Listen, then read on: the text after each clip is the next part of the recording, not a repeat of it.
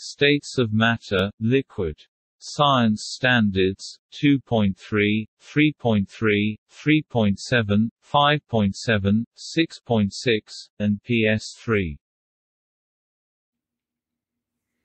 Okay, the next book we're going to read regarding matter is liquids. It's a weekly reader, States of Matter, Liquids. Then here it says Science WR for weekly reader. Let's see what it says on the back to get an idea of what's inside.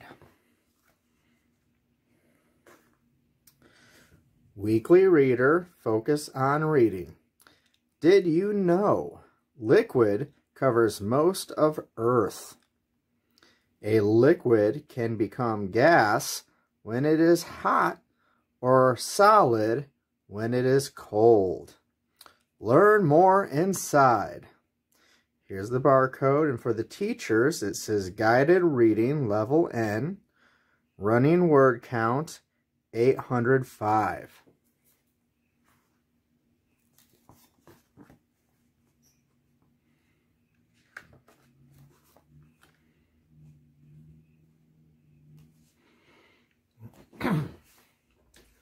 Weekly Reader, States of Matter, Liquids, by Jem Mezzanotte.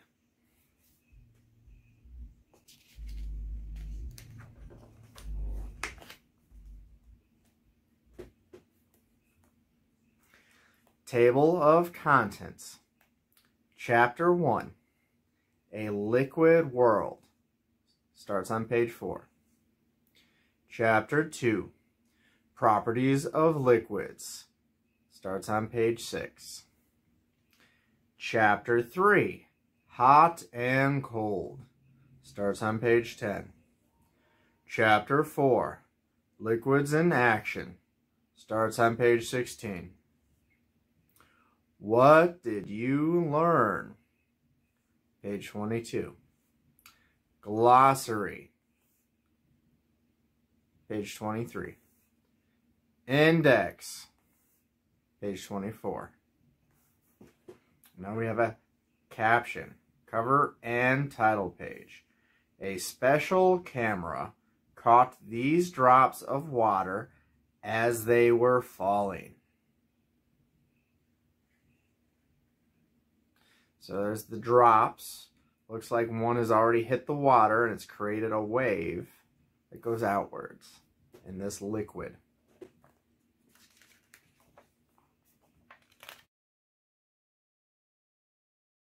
Click to continue.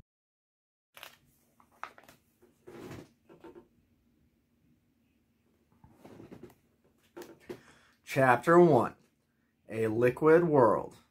Liquids are a form of matter. Do you know what matter is? It is all around you. It is anything that takes up space and has weight. Weight is highlighted, so that means it's an important word. Weight. Let me read that sentence again. We're talking about matter. It is anything that takes up space and has weight. Oceans and mountains are matter. The air we breathe is matter too. Plants, animals, and people are matter.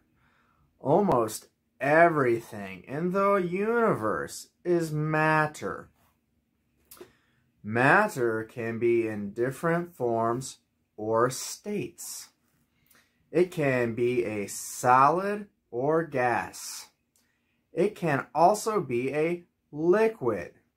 Solids hold their own shape, but liquids do not. They take the shape of what holds them. You can pour a liquid and it will stay together as it moves or flows.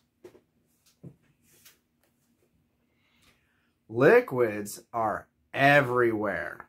A liquid called water covers most of Earth. What are other liquids. Milk, orange juice, and paint are all liquids. What liquids can you name?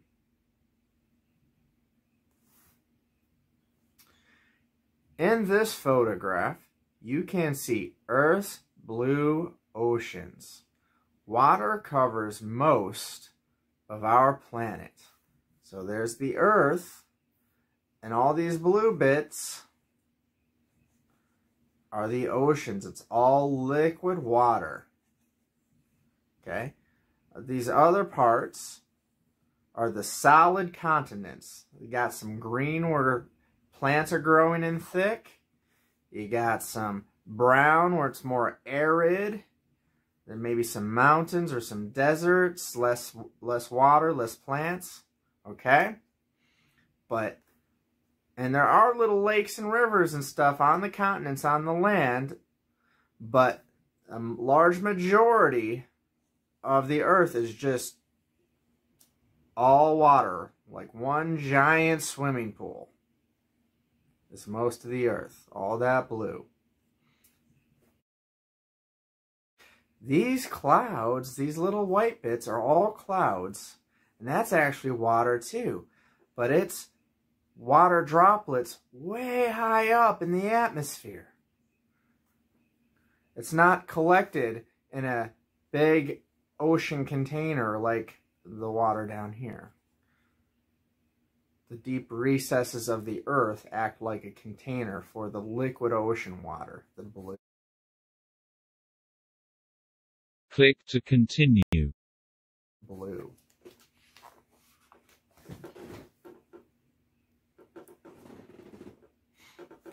Chapter 2.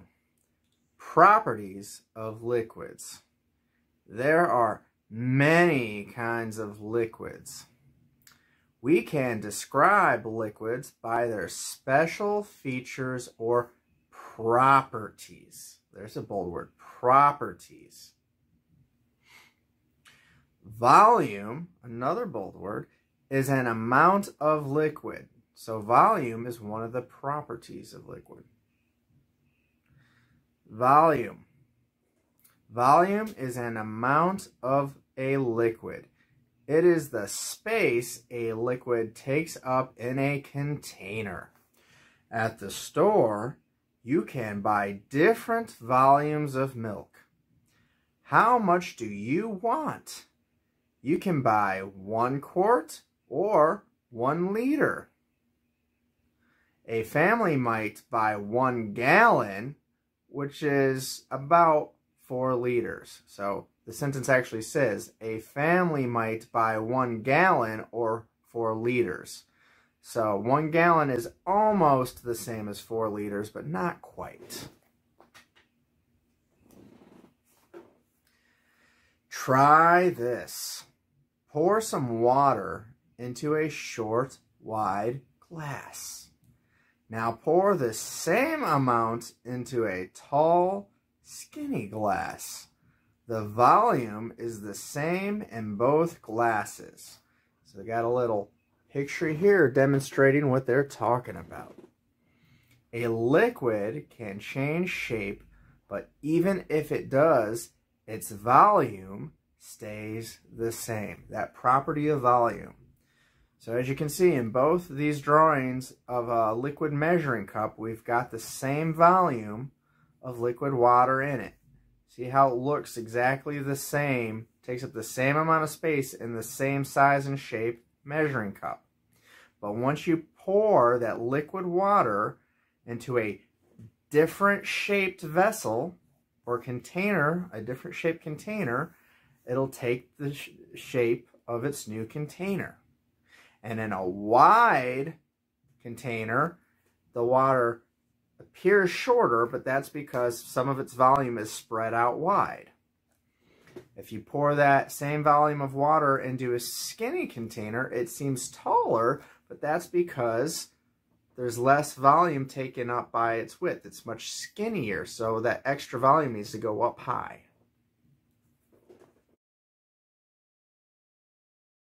Click to continue.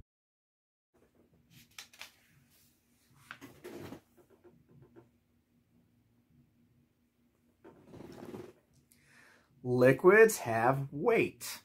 Another property. Liquids have weight. First, weigh an empty glass. Then, weigh that glass filled with water. Subtract the weight of the glass, and you have the water's weight. A liquid has a certain density too. Look at that bold word, density. A liquid has a certain density too. Two liquids can fill up the same size spaces, but one liquid can weigh more. Why? It is denser. In its space, the liquid has more molecules. Molecules are tiny pieces that make up all matter. The molecules in a liquid can move about. The molecules in solids are close together and cannot move about easily. Try this. Pour water into one glass and pour cooking oil into another glass. Make sure the amounts are the same. Then weigh both liquids. They each have the same volume, but the water is heavier because it has a higher density. Some liquids flow quickly because they are not very thick. Others, such as syrup, flow slowly because they are thick. Oils are liquids that are usually smooth and slippery. Oils can be hard to wipe up. Here's a picture. What does the caption say? Maple syrup is a thick liquid that pours out very slowly. So here's the syrup container pouring out the thick, slow syrup onto some pancakes. Water would pour out much more quickly. Click to continue. Chapter 3, Hot and Cold. In the cold, water in a pond may turn to ice. The ice is a solid. Water turns into a solid at a certain temperature. That is called the freezing point. Different liquids have different freezing points. What happens if it gets warm? The ice on the pond melts and it turns into a liquid again. Heat makes many solids turn into liquids. Wax and chocolate turn into liquids when they get warm enough. They turn back into solids when they get cold again. Let's look at this picture. What's going on in this picture? These children are skating on ice, which is a hard solid. When it gets very cold, water changes from a liquid into a solid. So all this ice that they're skating on used to be liquid water that you could even drink or pour into a glass. But because it's winter and extra cold outside, that liquid water has turned into a solid and hard enough to skate on.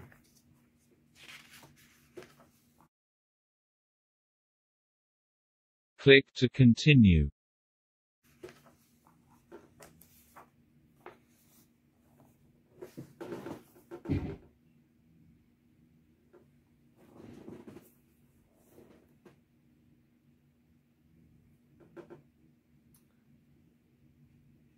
Heat can turn a liquid into a gas. What happens to puddles after the rain stops? The sun warms them and they seem to disappear. This happens because the water evaporates. Look at that bold word. That's an important word. Evaporates. It slowly turns into a gas called water vapor. Let's look at this picture. What do you see? After a while, this puddle will disappear. It will turn into a gas and rise up in the air. So there's the puddle that is slowly shrinking as it warms up and evaporates into a gas, into the air, to where you really can't see it.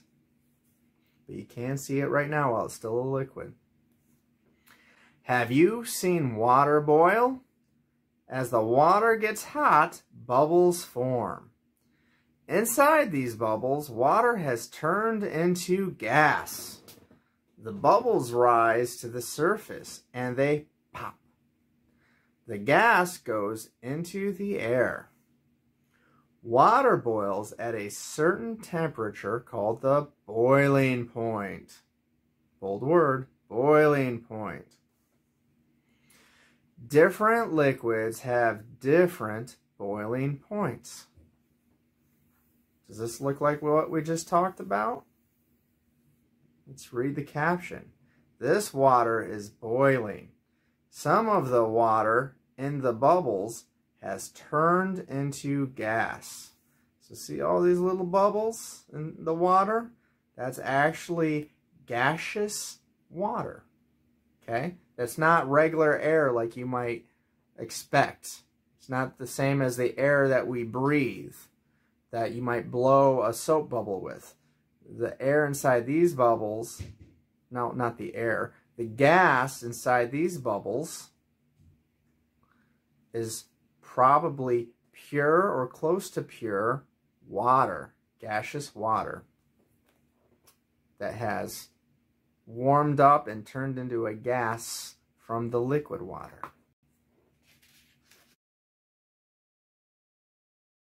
Click to continue.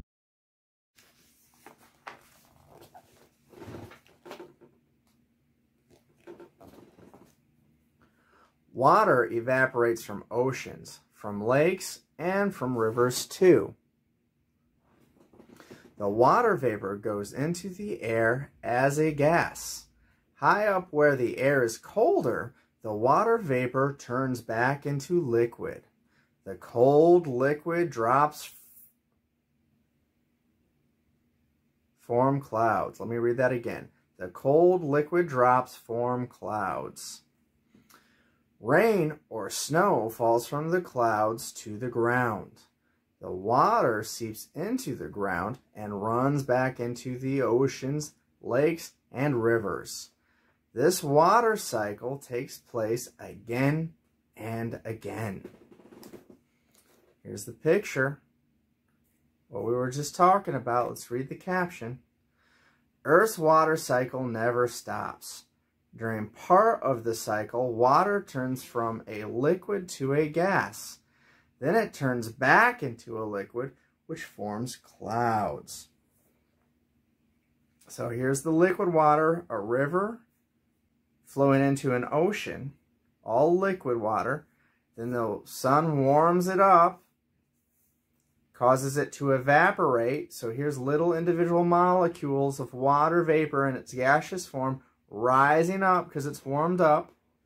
And then as it cools down in the upper atmosphere, it forms liquid water droplets that create a cloud. And if those liquid water droplets get heavy enough that the wind can't keep them up there anymore, then they fall down as rain or snow. Snow or rain. Snow, rain.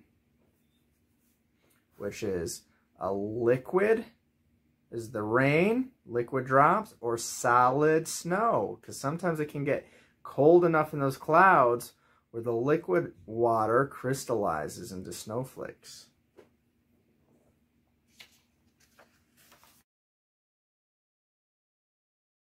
Click to continue.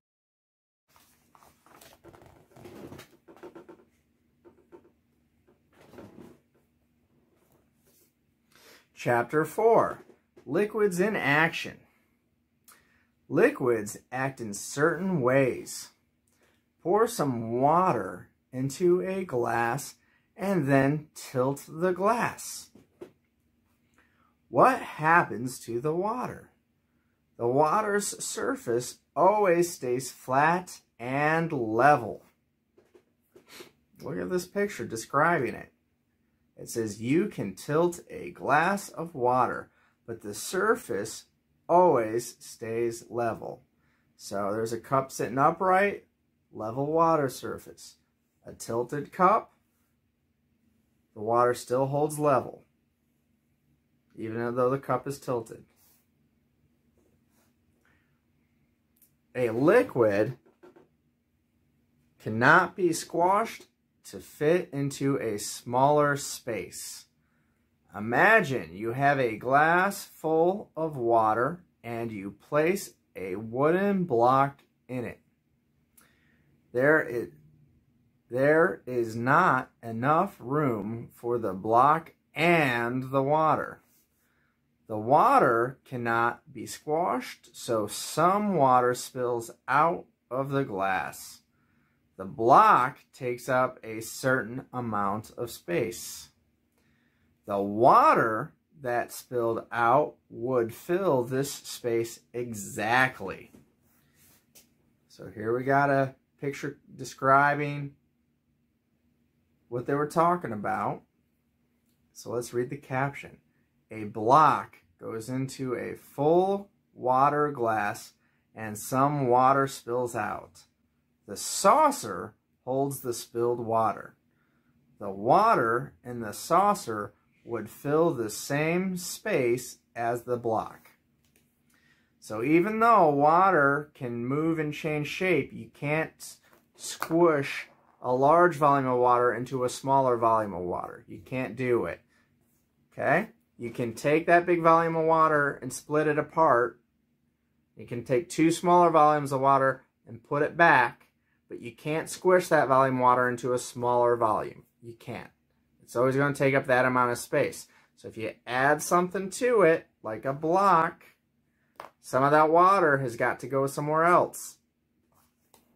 So the block, wooden block, drops down into the water inside the glass. That's his glass. The wooden block is floating on top and pushing down a little bit into the water. Here's the glass. And here's the water that spilled into the saucer.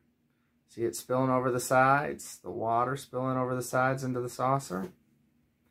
Now if you were to take that spilled water from the saucer, and that's the saucer, and you filled up a container that was the exact same shape and size of the cube, that water, that spilled water, would fill up that cube-shaped container completely full. Same size space as wooden block. So you can't squish water, but you can displace it. Force it out. Force it away. Click to continue.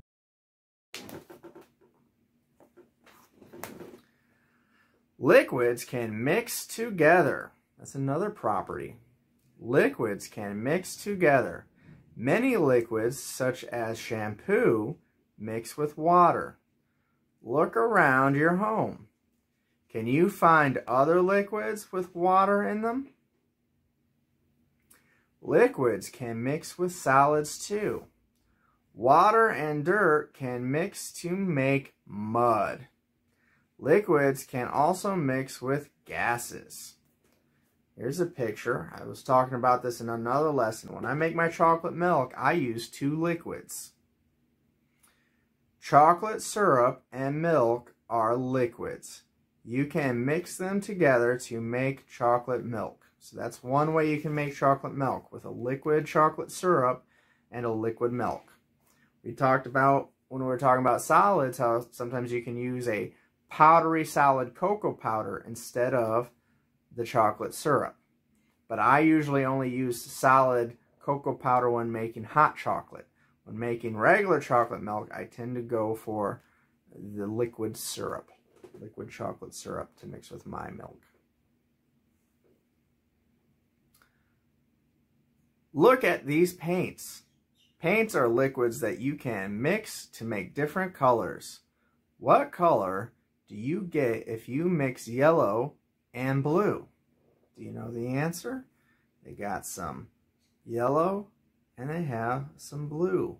Liquid paint. So these are solid containers that hold a liquid paint inside. Green, yellow, red, and blue. A solid bowl, a solid paintbrush, but liquid blue and yellow paint. When you mix paints,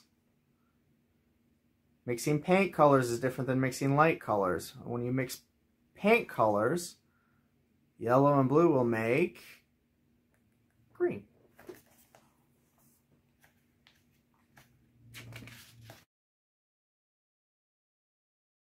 Click to continue.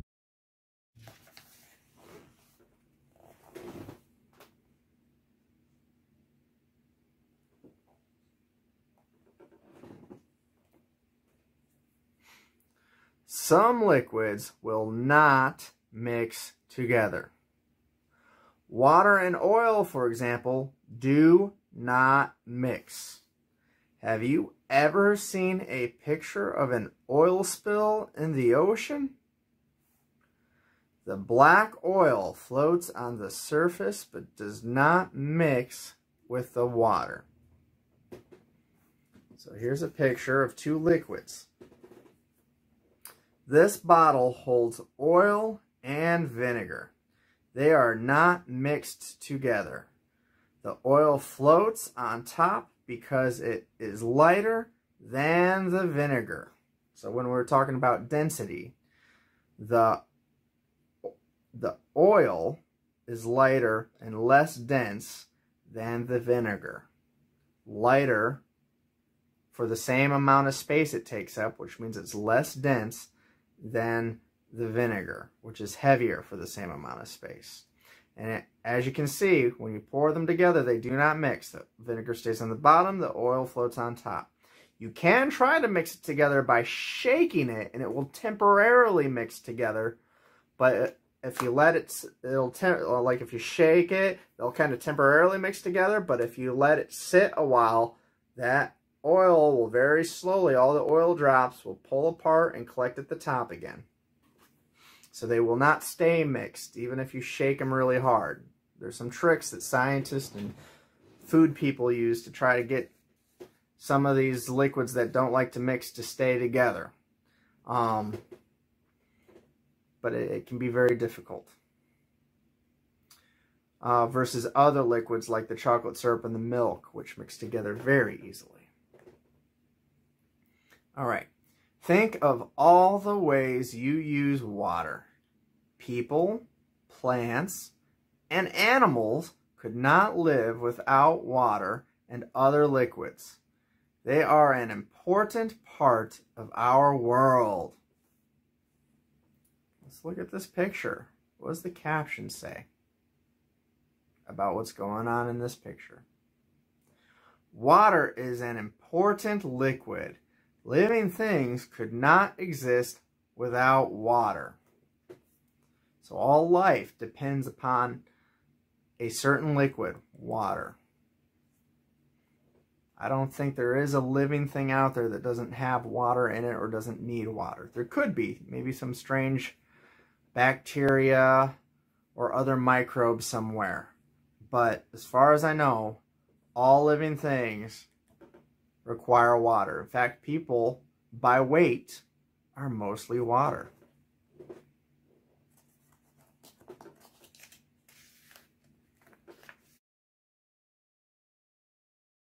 Click to continue. Click to continue. All right, here are the questions. What did you learn? Question 1. What happens to liquids when they get very cold? You're right. Liquids turn to solid when they get cold enough. Number 2. What are 2 liquids that do not mix together?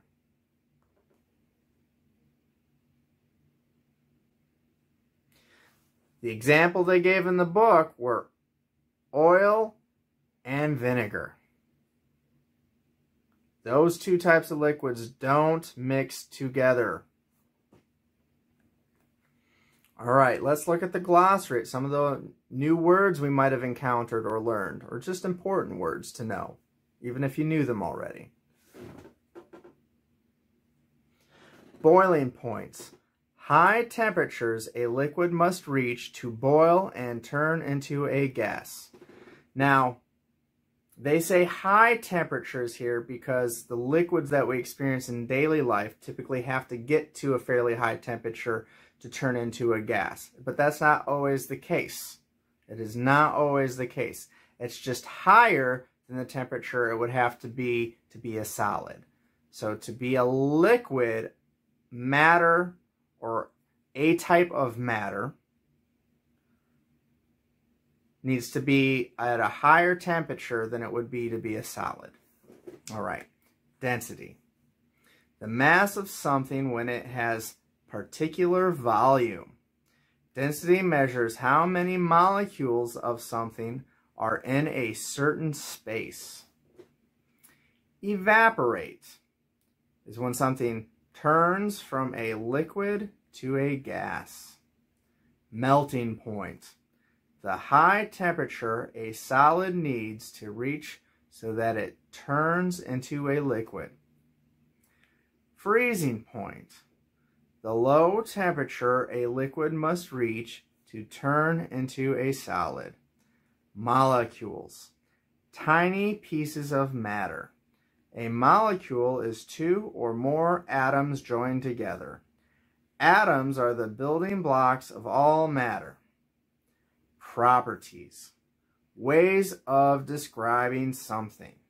Volume, mass, and density are all properties of a liquid. Volume. The space a liquid takes up in a container, which is the amount of the liquid. Weight. Measuring the force of gravity on an object. And here's the index. Index. Boiling. Bubbles. Clouds. Cold. Density. Earth. Evaporating. Flowing. Freezing. Gases. Ice. Lakes. Matter. Melting. Milk. Mixing. Molecules. Oceans. Oil. Paints. Pouring. Properties. Puddles. Rain. Rivers. Shape. Snow. Solids. Sun. Syrup. Temperature. Vinegar. Volume. Water cycle. Weight. And the numbers are the pages that you would find each of these words on. And there we are. We are finished. Thank you very much.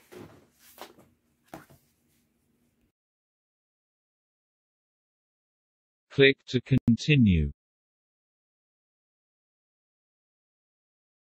The end.